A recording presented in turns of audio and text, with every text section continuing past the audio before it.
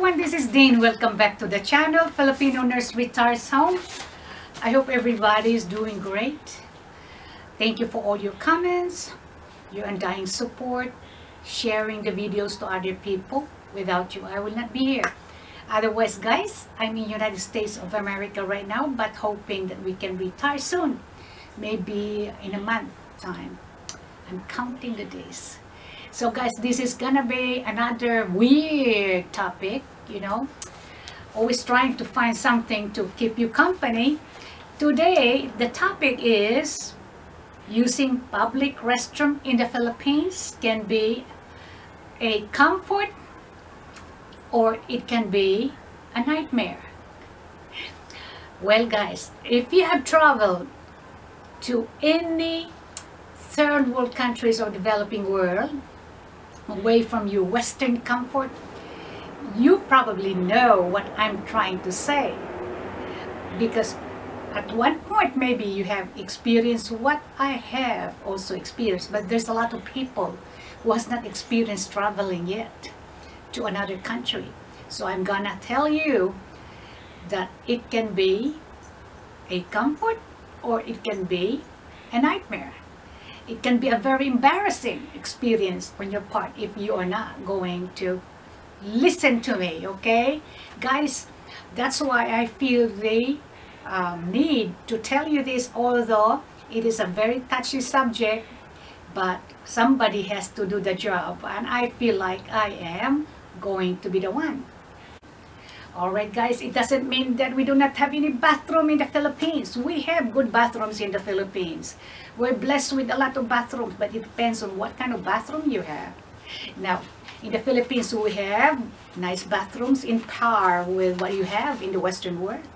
We have modest bathrooms, and we have also the dirtiest bathrooms, as well as bathrooms like outhouse, obsolete ones, that it requires for you to get on top of that little house right there, and then they just dig a hole and they have floor, and then you're gonna squat. Okay, so it needs a lot of energy to do something like that. Now, there's nothing wrong about that.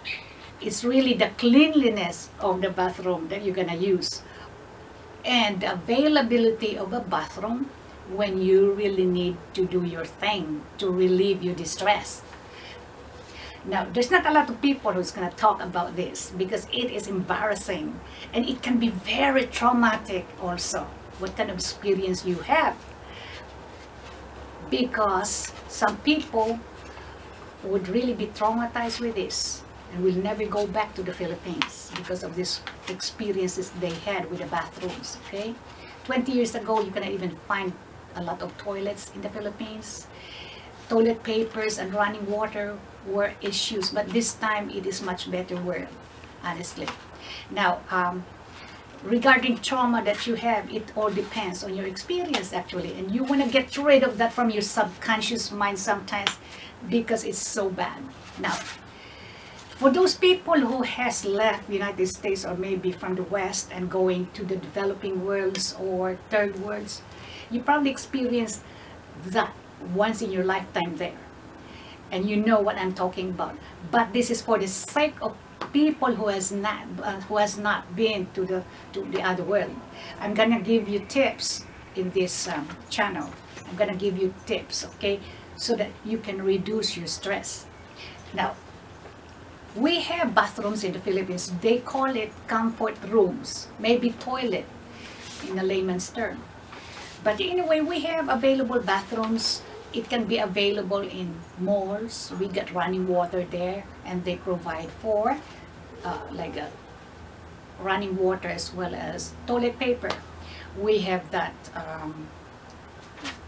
in restaurants. We have that in filling stations, and any of the small businesses. Sometimes you can have bathrooms, okay?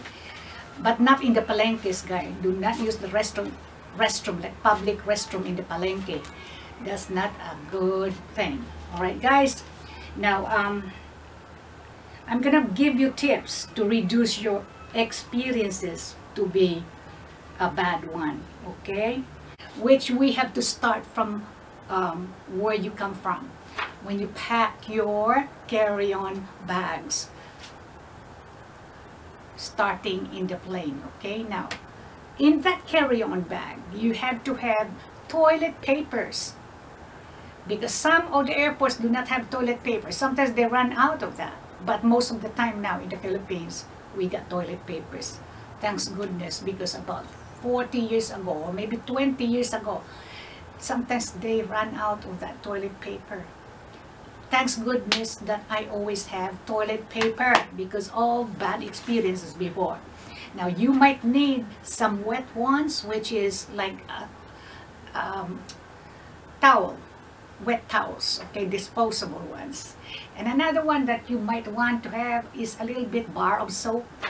Just when you wash your hands, you have something like a bar of soap.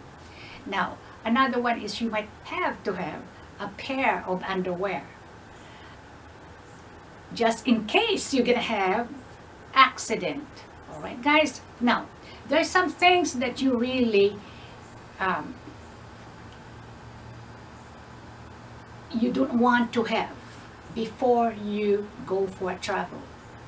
This is applicable on a plane ride or traveling around the Philippines, okay? Like commuting from one place to another. Now, those things you don't want to do. Number one, don't eat a lot of leafy vegetable, which is high roughage, because it would make you go.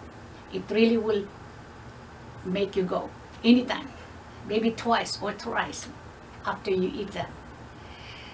Number two, avoid using laxative or bulk forming laxative like Metamucil or anything that would help your bowels. Okay, guys, I tell you, correction please, I'm not really that bowel fixated yet, because I know I'm retiring, but this is just a reminder so that you will not be sorry.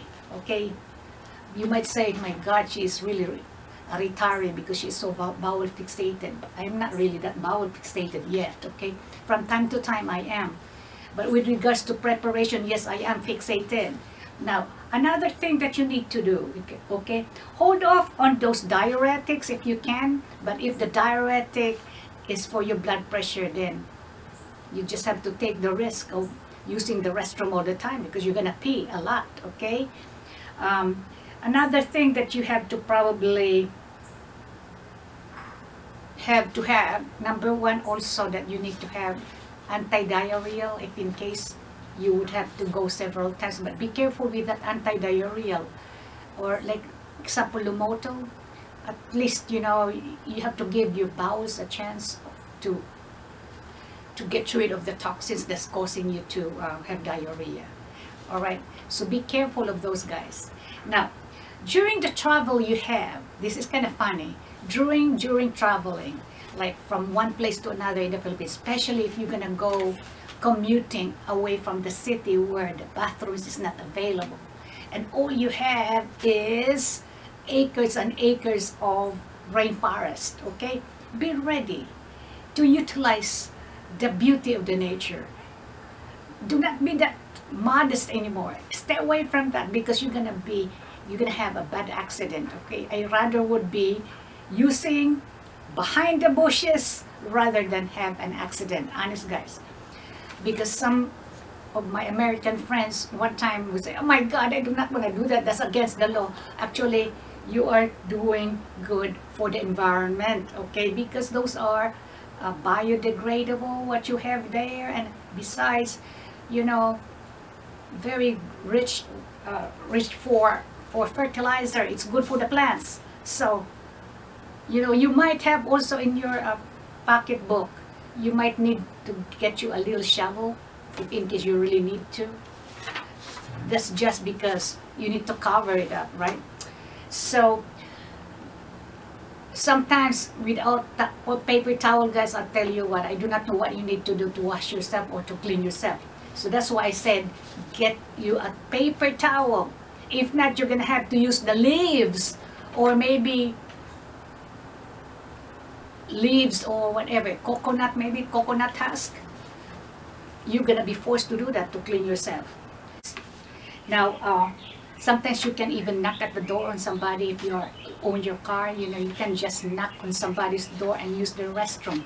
But prepare, guys, prepare to see the thing that you don't want to see. Now, I experienced this myself personally. I used somebody's restroom. I was asking to use behind the bushes if I can just pee. But I was so, how do you call it, happy that I have toilet paper as well as I have my wet ones. So they basically, those two girls told me to use the restroom. I said, okay, I'm gonna use your restroom. I said, I was expecting a nice restroom. I mean, clean restroom. When I went there, they have something like four posts, and then covered with a tarp, with an advertising, that time, an advertising. And they just covered that, and they have a small door. And I went there, and they have this, a concrete made, I think they have a septic tank somewhere, and you pour water after you get finished. But anyway, one thing what happened is I did my thing. I'm not gonna tell you what it is, but anyway, if it's a 1 or a 2. But after I got finished, man, I'll tell you what, I wanted to get up and I cannot get up because I have to squat.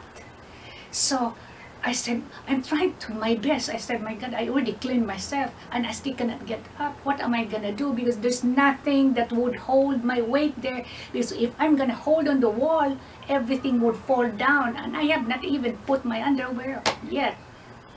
Because there's no way when you squat, you cannot put your underwear. So my God, I said, it took me about maybe just trying to think, maybe about 10 minutes. But finally, I was able to get up, but it was so damn hard. So the two girls were embarrassed after I got finished because they were waiting for me outside. They were wondering what happened to me.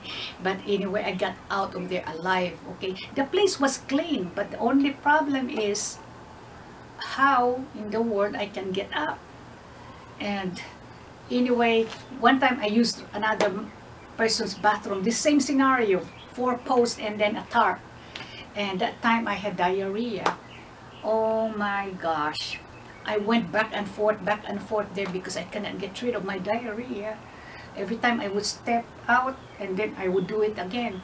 I had finished. I probably consumed 1 drum of water just to clean up their commode. Oh man, have mercy. It can be very embarrassing situation in the Philippines, but sometimes it's the real thing. It's the real world. It can happen to you, and you just make do what they have. And don't say anything. You just have to be very grateful that they even let you use the restroom.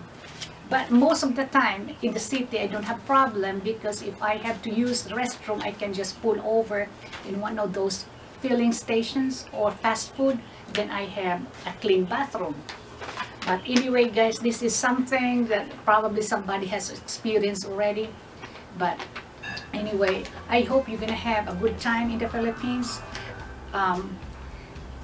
Just be prepared because things can happen to you, especially with experience that I just talked about. So, good day, guys, and may you'll have a good weekend. Thursday. It's about weekends approaching. And that's it. Bye-bye.